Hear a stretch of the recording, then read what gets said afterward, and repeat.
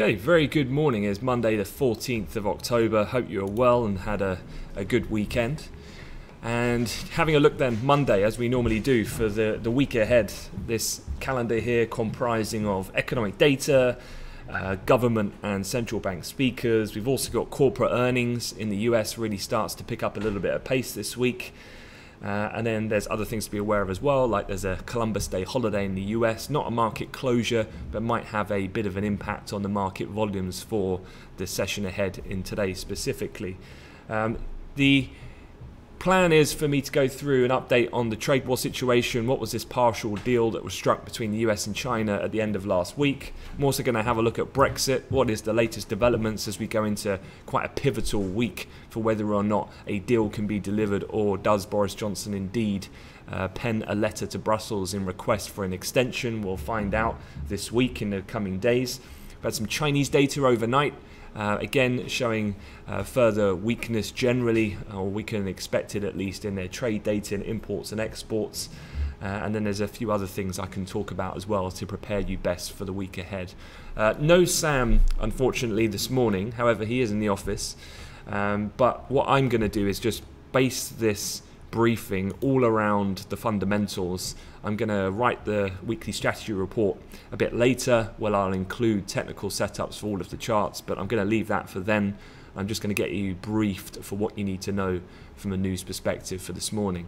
Starting off then with the actual overall charts and the general market sentiment. It's fairly muted at the open, largely given the fact that there is that US kind of non-market holiday today. In respect to markets open, the volumes might be a touch lower than normal. The trade deal in itself obviously was already kind of known toward the end of last week, so there's no kind of massive gap in markets or anything like that this morning.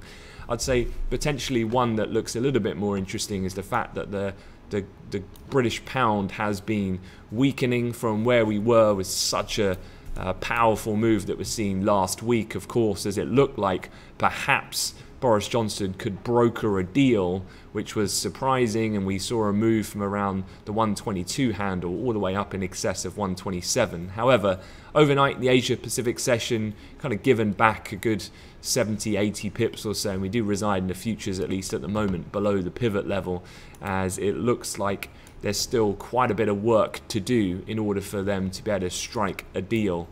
Both from Europe being satisfied, but also from the likes of the DUP as well, and the opposition party voting through a deal. Because don't forget, as much as he might be able to strike a deal with Brussels, he still needs to get it through Parliament as well, which is going to provide some obstacles. So let's go back into the calendar and have a look at things then. And perhaps I'll start with, before we go through the line by line, day by day, what's coming, we'll start with the trade deal and get you up to speed of what exactly has happened here. And so US-China, they reached a partial trade deal after what was actually at the end of last week, the 13th round of talks. Now, a couple of important points here that have happened. China will purchase between $40 and $50 billion worth of US agricultural products. It will also address intellectual property and financial services concerns, according to the US President Donald Trump. Analysts, though, have said that the deal hardly touches on the real sticking points. Sticking points, of course, being those that we know, which is technology transfer and intellectual property theft. The two kind of big ones that, again, has led analysts to believe that really this is addressing in this partial deal what they've been terming the low-hanging fruit. Things that can be easily done but doesn't really address the bigger issues at play. A couple of other things then that are important with this deal and that does shape or change the shape a little bit for the week ahead is that the US has agreed to suspend a tariff increase on at least $250 billion worth in Chinese goods to 30 from 25%, which would have otherwise have taken place on Tuesday. So that, remember in kind of mid-September time, they delayed that 1st of October tariff increase till what was then going to be this Tuesday on the 15th. However, now that has been put off. The only thing is, though, Trump has not made a decision yet on the tariffs that were subject to going into effect in December. He's just delayed the ones that were due to kick in this week. So if anything, it almost feels like this is just more of a temporary deal than a partial deal, in my opinion. And it's almost like we've just moved the goalposts further out down the line. The same underlying key issues are still yet to be really resolved or confronted, that being particularly on intellectual property theft. But for the moment, delaying of tariffs, in addition to the commitment for China to buy large $40 to $50 billion worth of more agricultural goods, certainly will come as a little bit of light relief. But as you can see from the equity index futures this morning, there's been really little impact. The one thing, though, I guess if you start looking at the S&P, is don't forget we are, when we talk about where are we in the greater context of things, we are not that far off, of course, the all-time highs. I mean, this is looking at the chart of the S&P over the last 2 years, and we are trading at 71 and that's 29.71 and a quarter this morning. The all-time high, of course, is only up at around 30.29 or so. So, we're only talking about 50, 60 points, and we're back at all-time highs again. Obviously, the nearer-term level of resistance to keep an eye on would be to start with initial resistance that was seen already at around the kind of 3,000 level. 29.95 would have been that area of resistance on the daily chart going back to the beginning of the month. Above there, you've then got the highs that we're seeing kind of that double top in mid-September at 30.22 before you get up to that point. Whether we can or not, I mean, it's yet to be seen. We've already, a lot of this movement here, if I just put an ellipse around it to make it a bit more clear, a lot of this was on the premise that some kind of partial deal was going to get done. So I think a lot of what this news I've just discussed has been largely priced in. And one thing that's coming out going forward now is earnings season really gets underway. And I don't think earnings season, although I'm not looking for it to be a real definitive market mover in a sense of it's going to be the dominant macro theme, it certainly isn't going to be particularly positive reading. And so by default then, not so much supportive of really reigniting a firm rally in equity markets. So I'm a little bit pessimistic on whether or not we'll get up there anytime soon in terms of record high territory, but this should provide this deal, at least in the short term, a bit of reprieve for the moment. Okay, gonna quickly start talking about US and China, jump over to Chinese data that came out overnight. Chinese imports and exports were both worse than expected in the month of September. Import slump signals weak domestic demand ahead of GDP data. There's a lot of important Chinese economic data coming out this week. This is the first of that, and really goes some way to show why China really is willing to cut a deal, or at least a partial one at this moment, with the US. Remember, obviously this data is backward looking, so it's already showing the stress of which their local economy is under, and the necessity then to try and secure some kind of deal to at least stop the rot, so to speak. This is what we're looking at when on a chart looking at the white line, which is exports, the blue line imports, and so they've stabilized, if anything, but the problem here is that it is in negative percentage territory on a year-on-year basis, and so nothing's really changed too much here. I wouldn't say this is really a signal to become overall pessimistic on the market and to start selling, so to speak, because this is really a continuation of what we have been seeing. And ultimately it's about the data now going forward. If this deal has been done and this kind of delays then the pressure cooker that is the threat of the implication of a deterioration in trade wars now to December, that gives a bit of breathing room perhaps for the economy to see a bit of recovery of sorts, at least from these very lower based levels. Moving back then to Brexit, and let's talk about Boris Johnson and where we're at the moment. As I just showed you on the charts a few moments ago, sterling saw a phenomenal rally, the best in several months in fact last week, on the premise of perhaps surprisingly, kind of a combination really of could he get a deal and the lowering prospects then of the risk of a no-deal Brexit. Because either now it seems as though we're going down one of two paths. Either a deal can be brokered, or we do in fact delay Brexit into a later date. Now, what's happened over the weekend? Who's saying what? Well, despite the optimism of Boris Johnson, the European Union warned that talks were still a long way from a breakthrough. A spokesman for the British Prime Minister said there's, quote, still significant work needed to be done before a deal can be done.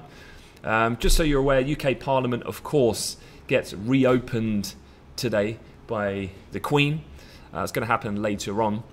And then talks over in Brussels are said to be continuing with both sides ongoing at the moment. And today seen as potentially a kind of getting close to the last chance saloon now for some kind of breakthrough to happen. Otherwise, time, as we're going to look at on the timetable, is quickly running out. Now, what have some of the other particularly important political people said in regards to what's happening at the moment? Well, obviously at the moment, without a general election happening, the Conservative Party is still very much dependent on support of the Northern Irish DUP, and their deputy leader Nigel Dodds has told the Italian press on Saturday that the party would reject any solution that would weaken Northern Ireland's custom ties to the UK.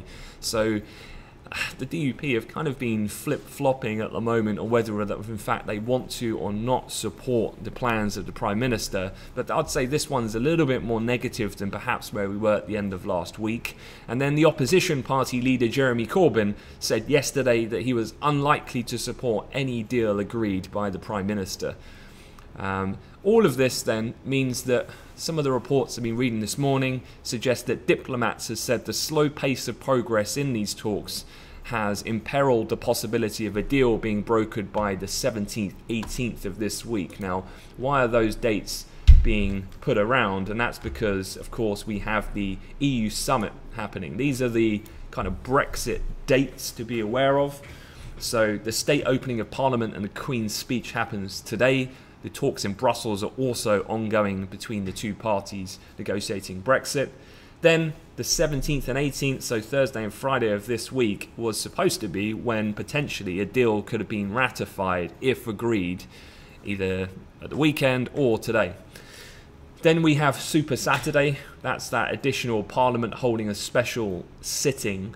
I think that's only the fourth time, I could be wrong if my history is right, since 1932 that Parliament has had a special sitting on a Saturday. So it's only ever happened really when war has broken out in the Second World War in the late 1930s. It's very unusual, but goes to show the commitment on all sides to try and get some kind of idea or deal done, and best way to progress with this Brexit situation. A core priority for Mr. Johnson, of course, is to be able to get a deal done by those dates, because he's had that strong message of do or die, getting a deal by the 31st, or the threat of a no-deal Brexit. This has, though, increased the likelihood, potentially, and this would not be unusual at all, of increased likelihood of an extra summit being held close to the end of the month. October 29th and 30th has been mooted as possible dates. And obviously that would come literally 2 and 1 day ahead of the symbolic kind of day as it stands at the moment, which is the 31st of October. So lots more to come. I would say this week will be particularly telling, particularly I'd say the next couple of days, whether or not something can be brokered. It's kind of what we were discussing last week. There's still much to be done, and therefore there's going to be lots more tweets from various journalists, lots more source comments, lots more political kind of movement happening on both sides, both in the UK and Europe. So I'd say there's still likelihood of multiple point moves to come from the pound throughout this week. Would I really want to commit to something right off the bat this morning? Probably not. Want to be a little bit more reactive to see how things play out. I'd say the bigger kind of trade at the moment, though, would be, given the elevation of cable last week, there's definitely room for a pullback of a significant nature if, in fact, a deal is not able to be done. The only thing here, and the reason why I think, though, the pound overall might well stay supported, is that it's almost like no deal is off the table now, despite what Boris Johnson might have you believe. And so, therefore, by default, it's not a case of the pound just collapses if he doesn't broker a deal, because at the end of the day, come Saturday, he then, unless he wants to play a very legal line, he has to write a letter to Brussels asking for an extension as per the Ben bill that passed a couple of weeks ago. And so therefore, we just extend Brexit, and again, no deal then is completely off the table. So yeah, any pullback, I think, of a magnitude to get back down to where we were, I think maybe unlikely.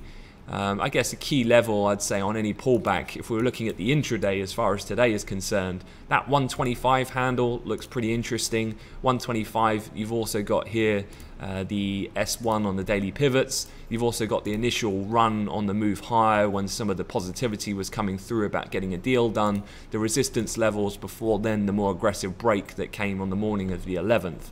So any pullback down to that level, I think could be quite interesting as a strong level of support, or in fact, potentially then if it's a point lower than where we are, depending on what happens, is it a potential another point to get long again on the idea that either a deal or a delay happens, and therefore it's not as if Brexit is resolved, it's just kind of relief, if anything, that no deal definitely is off the table now.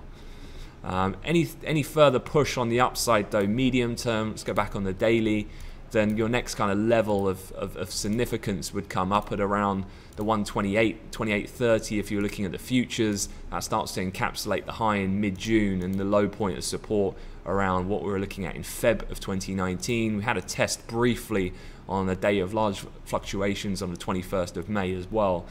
Could be an upside target in that respect for the slightly longer time horizon. Talking of the UK, one final thing to mention on that point is if I go back to here, this is a tweet that I did earlier this morning.